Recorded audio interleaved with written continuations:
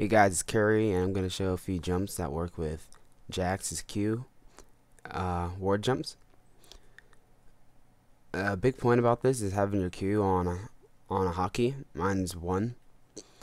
This allows you to run towards walls, just click 1 then Q quickly, and get away at the most optimal speed. The jump right here is huge if you're counter jungling or trying to escape counter jungle. It's outside of your Q range, but it allows you to jump over the backside of the red buff into a brush.